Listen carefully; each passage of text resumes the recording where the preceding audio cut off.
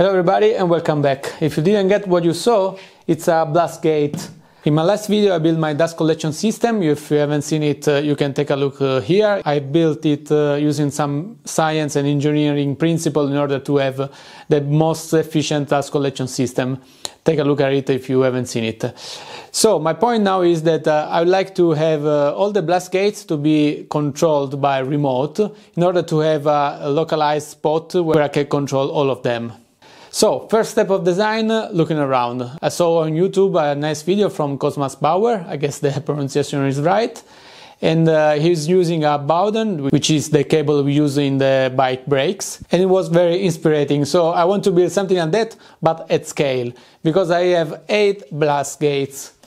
And let me show you what I mean. So this is my shop. The dust collection system is linked to the belt sander, the drill station, the miter saw, of course the dust collector, the CNC using this pipe up here, the table saw here, then I have a jointer here, and there is another connection to the table saw from behind. So I want to have something here, and this is actually the result of this video, in order to control all the blast gates which are hidden underneath the bench. So this is my solution. This one is my backup of all the prototypes I've built in order to get to the result. Okay, this is the first design, which is a pretty classic design. I drew it on Fusion 360, then I carved it on the CNC. Here I used a 12mm pine plywood. Pine plywood is a very cheap material, it's pretty raw, so then I sanded it. And as you can see, the shape is pretty much always the same blast gate we all know. The only difference is that I didn't put a trim inside, but I used this rectangle here in order to separate the two flanges. So also I rounded the borders here, because those angles are really not needed, so I cut them. But in the end, it's always the same story. You can open the gate like this, and you can close it like this. And that's exactly the issue I had with this first iteration. It's too tight, so it does not roll easily. I need to leave some additional millimeter.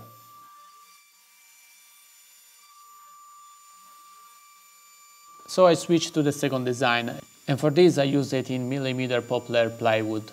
Even here there is some measure to correct, and if this is the case, I always mark the errors directly on the prototype in order to report the issue and then fix them on Fusion 360. But then I discovered a design issue, that is this one. When I pull the Bowden to close or open the gate, this shutter here does not move straight, but it turns in this way, so it goes outside its rail. So I moved to the final version, where I can move the shutter from the center. This way the movement is horizontal, so no issue can raise from that.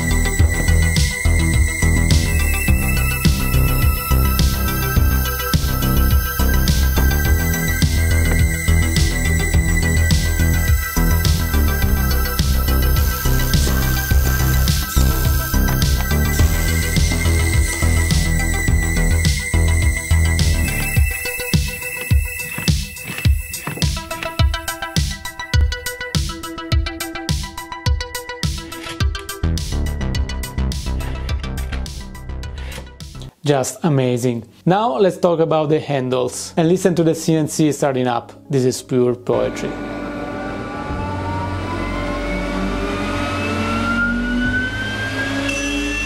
I went to the woods because I wanted to live deliberately. I wanted to live deep and suck out all the marrow of life, to put to root all that was not life, and not, when I had to come to die, discover that I had not lived.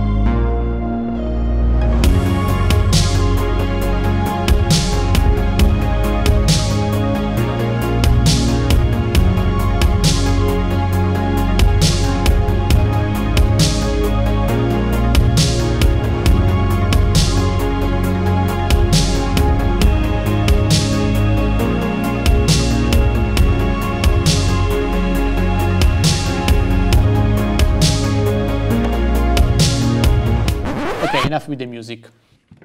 Okay, now I need to build a case for the levers. I milled these parts on the CNC and now I have to drill a hole for the Bowden cable to pass.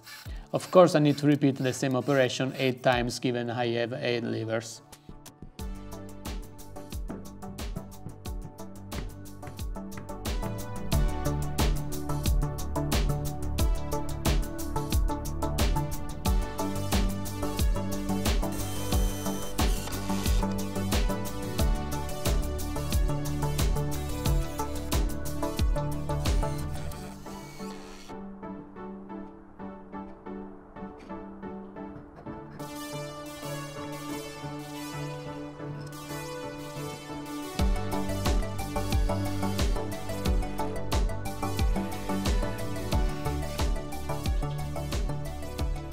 And I guess here we are done, and of course here I have to add the music.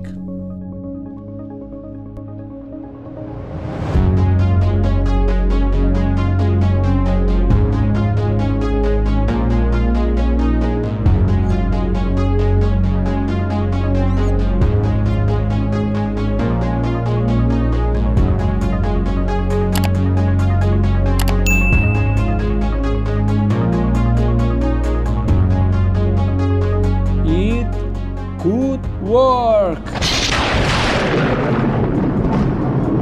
Okay, last step. Fasten the levers, add the blast gates and connect the gates to the levers. But first I wanted to criticize my own design. This blast gate is huge, or at least it seems huge. This is the old gate I had for comparison. Of course, the old one has a small diameter, so let's compare my new design with a classic design blast gate with the same diameter. When I open the gate, this piece moves out, and then of course it comes back inside the valve. So it might seem that this design is more compact, but Marty, you are not looking four-dimensionally. The point here is that this space here must be empty, because we need the space to allow the valve gate to open and to close.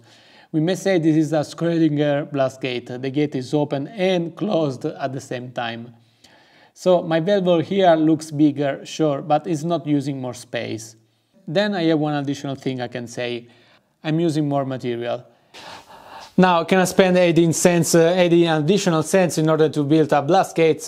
Well, actually there's no such a right answer to this question, because I may decide that it worth to build something that costs 18 additional cents, or it may not, depending on the situation. And of course, this is me, it may be different in other situations and for other people. But in this situation, I said, yes, I can spend 18 cents for 2 reasons. The first one is that 18 cents is, of course, a very low amount. And the second reason is because this way, the blast gates is very, very simple. It's just 3 pieces And on my first iteration I used to have 7 pieces, 1, 2, 3, 4, this piece here, 5, this little piece here, 6 on the other side, and 7. So I have more pieces, and of course I have to mount them, so I can have some misalignments, and that means I will end building something which is not efficient at all. By the way, tell me what you think about this on the comments down below, and in the meanwhile I'll keep mounting the blast gates.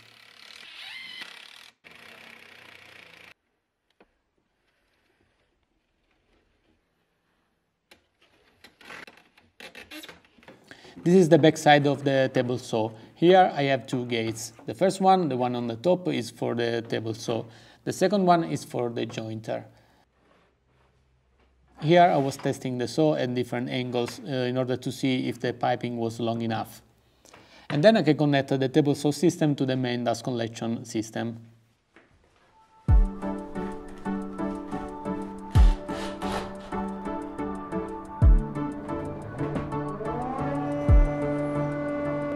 In order to connect the single lever to the blast gate, I use a Bowden, which is the cable used for the bike brakes.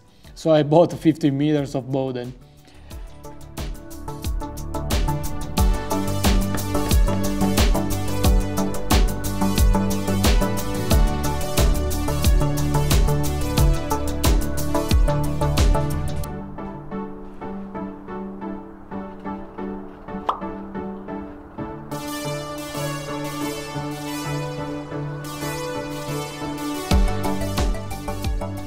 Here I drilled a couple of holes to pass the steel cable, and then I can secure the cable with this flugel binder or whatever the name is.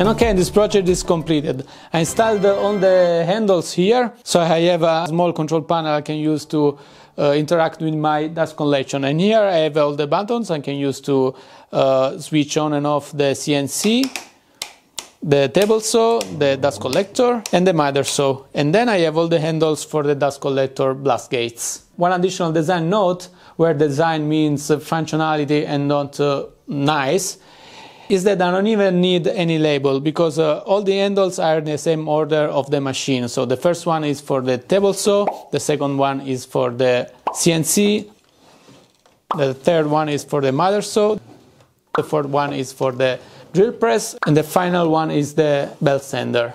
Then I put some more handles here, and those allows me to operate the blast gates for the table saw and for the jointer. Here I use the same design principle, so I have 3 handles. The first one is the table saw,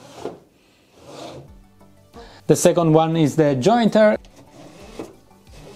and the third one is this plug here, which I can use to clean the shop. So I really like this build. If you enjoy it as well, please give a thumb up and please consider subscribing, and I'll see you in the next video. Ciao!